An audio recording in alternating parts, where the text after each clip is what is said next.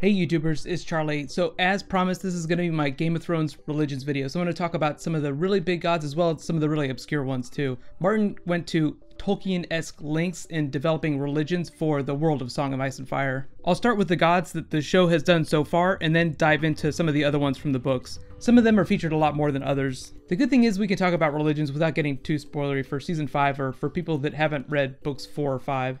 But if you're just finding me for the first time, I'm doing weekly Game of Thrones videos. I'm also doing that weekly book giveaway. All you have to do to enter is be a subscriber and leave a comment on this video. Just in case, general spoiler warning for everything through season 4 on the show. I'll wait just a sec.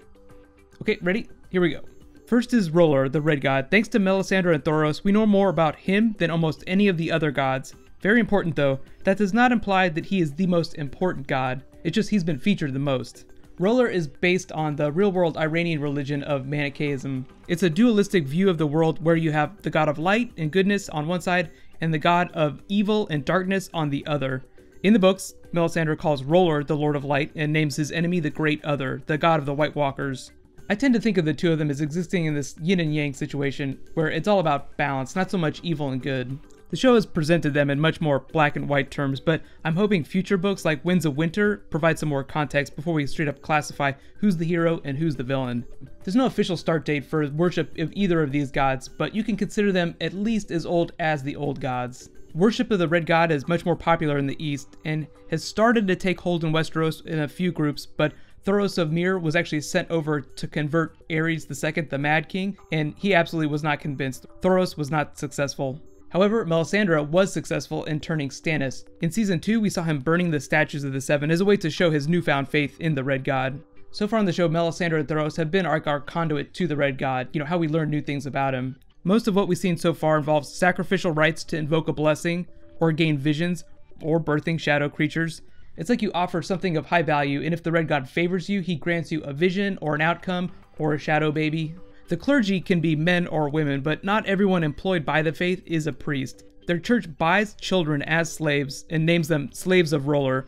Those people can go on to serve in the Red Temples and have a number of jobs. In Volantis, there's actually this custom where they tattoo the slaves' faces with flames. It's not meant to be punitive, it's actually just a sign of their servitude, and it's viewed as an honor. Organizationally, there's a lot of different jobs that people can have. There's priests, temple prostitutes, just regular servants, or temple guards. So the temple guards are actually called the Fiery Hand. They're not like an organized military, but they're pretty close to it. Each of the organized faiths have their own form of military, maybe with the exception of the old gods, but technically that's not an organized religion. General worship is organized around red temples, what they call their churches. There are 7 known ones in the world right now. The biggest one is in Lys. The reason Melisandre and Thoros don't have those face tattoos though, even though they were probably slaves at one point, is probably just because they did not live in Volantis.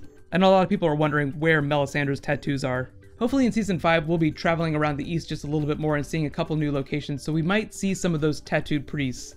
There are a lot of notable characters in the novels inside the Faith of the Red God that we haven't seen on the show yet, and since we don't know what the show's going to include, I'm just going to wait to talk about them till the season starts. Some of them get tied up in some of the bigger plots, so I don't want to get too crazy with spoilers, but if you want to talk about them, feel free and just use spoiler tags in the comments. As the story of A Song of Ice and Fire continues, the religions themselves become much bigger characters. For those that have read the books, they were trying to film this really notable scene from book 4 in Dubrovnik around this church, but the local faith would not let them do it. This is the actual production. Right now the producers have found no workaround. It's kind of funny, but if you want to talk about that, please also use spoiler tags in the comments below. But it just gives you an idea of how the show as well as the books start to focus more on the religions as factions. In general though, we start to see more influence from various religions, just like the Iron Bank of Braavos became a big character in season 4. Some of the religions in the world are just as powerful as the Iron Bank. The Church of the Red God just happens to be one of those.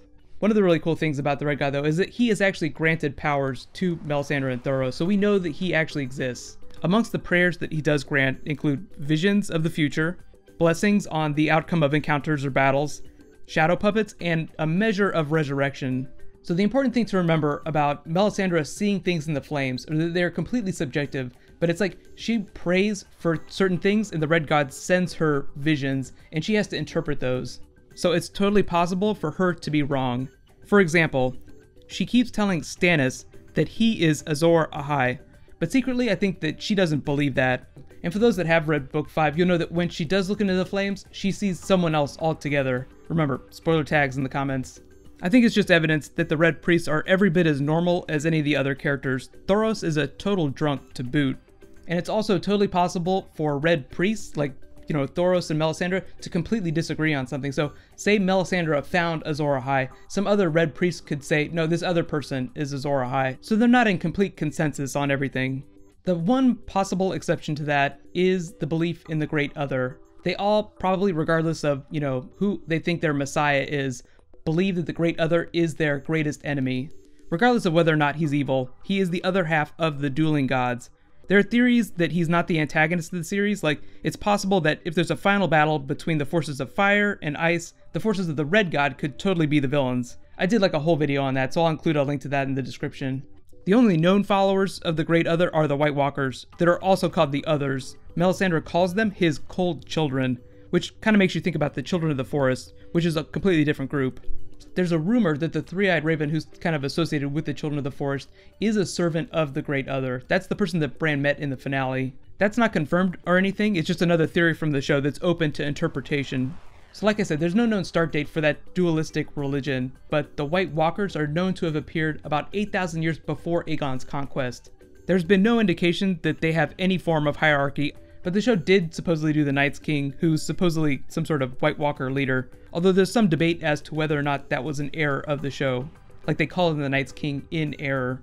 They're not really an organized religion though, you can think of them more as a species. If you look at what the show presented, it appears that White Walkers turn humans to their power as children, and adults they simply just kill and reanimate as corpses to be used as infantry. But the next big group of deities are the Old Gods, or you could call them the Gods of the Forest. Their power is represented in all the weirwoods in the north. Most of the weirwoods have been cut down in the south, so it's thought that they don't have power down there anymore. And as similar as a lot of these deities sound, I think that they're distinct. I think the Old Gods are different from R'hllor, who's different from the Great Other. I don't think it's all the same god. The closest thing that the Old Gods have to clerics and priests are the Children of the Forest and the Greenseers, who we've really only just met on the show. Supposedly Bran is becoming a Greenseer, or he is one. We don't really know how many Children of the Forest are left alive, but presumably we're going to see more in Season 5. Hopefully, unless they totally drop Bran's story. Most of the humans who worship or worshipped the Old Gods were from the north, like the First Men. But now typically the only people that follow them are the Free Folk and the Starks, like the people that still live in the far north.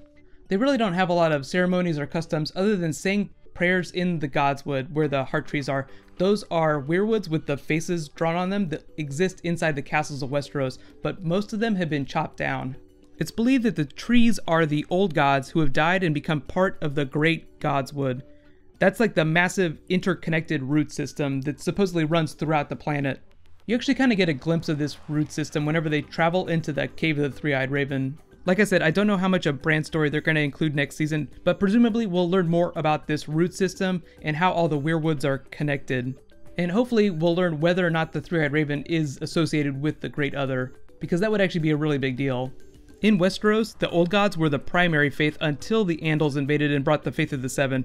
I guess you could think of that as being like the Catholic Crusades, although the Andals appear to have been far more successful in taking over and converting the First Men than the Catholics were with Islam. But like I said, since the Andal invasion, most of the weirwoods in the south have been cut down, thus the Old Gods have no more power there anymore. So the next big group is the Faith of the Seven. They're basically like the main religion of Westeros, and they're going to be really big in Season 5. They actually just cast the High Septon, which is kind of like the Pope. Think of the religion as being like the Greek polytheistic pantheon, only in practice working a lot more like traditional Christianity in terms of organized worship. There are 7 gods, but people could pray to any of the 7 gods based on what they're praying for. There's the Father, who represents judgment. He's depicted as a bearded man carrying scales. People pray to him for justice.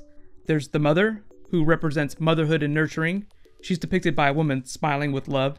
People pray to her for fertility and compassion. Then there's the Warrior, who represents strength in battle. He looks like a soldier carrying a sword. People pray to him for courage and victory. Then there's the Maiden, who represents innocence. People pray to her to protect women's virginity and virtue.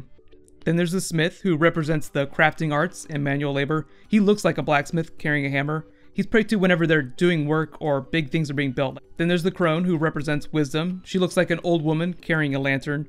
People pray to her for guidance. And then there's the Stranger, who represents death and the unknown. He's kind of a creepy god. Usually the only people that pray to him are outcasts and assassins. They do have a Bible. It's called the Seven-Pointed Star, 7 points for 7 gods. It tells a really interesting origin story for the religion. Supposedly, the 7 originally walked on Earth in human form, and the Father brought down 7 stars from the sky and used them to form the crown of Hugor of the Hill. He was the first king of the Andals, and the rest of the other gods' origin stories are kind of tied up in aspects of Hugor's rise to power. It gets kind of funny. If you examine it real closely, it sounds almost like Hugor united the Andals and then people created a religion around him. So of all the gods in A Song of Ice and Fire, the 7, at least in my opinion, sound the most false. That doesn't mean that they are, but whenever a religion's based on a king telling everyone how awesome he is, it just rings a little bit false. In Westeros, the faith got so powerful that they developed their own military. It started a civil war. Eventually it ended and the Targaryen kings banned them from ever taking up arms again. Structurally, the church is organized a lot like the Catholic Church. You have septas, septons, and the High Septon. Their main church is called the Great Sept of Baelor in King's Landing. It's the building where Sansa was married to Tyrion and Joffrey was married to Margaery, so the show has already been there. There are a lot more sects and subgroups inside the church, but it is one of the most complicated religions in Westeros, so I'll spend a lot more time talking about it whenever we get into the season. Their military, though, is actually really interesting. It was called the Faith Militant. It's featured heavily in Book 4, so if you do want to learn about them before Season 5, be sure to read Feast for Crows. And please, use spoiler tags if you're going to comment about them. I know I just implied that the 7 might be a little bit bogus, but in the Iron Islands they worship the Drowned God. He's just as old as the Old Gods, and I do think that he has some power. Just like the Old Gods, Roller, and the Great Other, the Drowned God predated the Andal invasion. And because the original Ironborn were a pirate culture, their worship kind of rose up around those practices. So supposedly the Drowned God wants them to rape and pillage and make great conquests in his name. The interesting thing is that the Drowned God also exists in a dualistic nature with the Storm God, one above the sea, the other below. One of their big customs is that whenever a new follower is anointed or baptized, they forcibly drown him, like he actually dies for a little while, and then they resuscitate him. After that, they can go on to become priests or just live normal lives, but the priests are known as the Drowned Men, like that's what their name is. Their big saying is, what is dead may never die, and a lot of that's tied up with the fact that they've been drowned and literally killed, like they're literally dead people. That doesn't mean that they're zombies or anything, but I have a feeling that that belief kind of arose from the idea that sailors died all the time, and it just became a coping mechanism. The last big religion in Westeros is Rhoynar. Their god is the Mother Rhoyne. It's practiced mostly in the southmost parts of the kingdom like Dorne, so presumably we'll see a little bit of it whenever we visit that place in Season 5.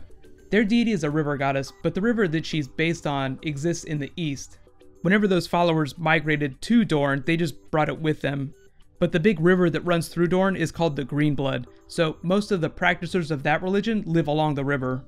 So, moving along back to the east, Braavos is one of the most interesting religious places on the show, or in the novels, just because there's a greater diversity of deities worshipped there than in any other place in the world. Aside from the other major deities who are all worshipped there, the most infamous one is the Many-Faced God, the one that the Faceless Men worship. In total, there are more than 18 separate deities with shrines or temples inside the city that people worship to. That number includes some of the ones that I've already mentioned, but some of the more obscure ones include Aquan the Red Bull, Bacalon, the Great Shepherd, the Hooded Wayfarer, the Horse God, that's actually the god of the Dothraki, the Lady of the Spears, that's actually the god of the Unsullied, the Merling King, the Moonpale Maiden, the Pattern, Samash and Saloso, who are actually twin gods, the Silent God, the Stone Cow of Pharos, Trios, and the Weeping Lady of Lys. They are filming scenes in Braavos for Season 5, so hopefully they'll show some of this diversity, but the show does not get really deep with the mechanics of religion, so don't expect like really big explainers aside from maybe some of the major religions. In real life, George R.R. Martin based all these gods and religions just on a mishmash of real life historical ones like animism, Catholicism, polytheism, and Norse mythology. Right now I'll say that the Red God is probably my favorite because he's presented as being so benevolent, but he seems so sinister. And then you look at his enemy, the Great Other, who's presented as being very sinister, but who we know almost nothing about. Supposedly Winds of Winter is going to change that though, so get excited. So I'm going to do a Q&A for this video. Be sure to subscribe to get it. I'll post it tomorrow. My next bonus video is probably going to be about the civil war that rose up between the Faith Militant and the Targaryen kings, just because I feel like that's going to be something that the show is going to deal with. So I think it's going to be really interesting. In the meantime, click here to get that Q&A. I'll add the annotation as soon as I post it. And click here to learn about my top 5 prophecies on the show. Thank you so much for watching. I'll see you guys tomorrow. High fives.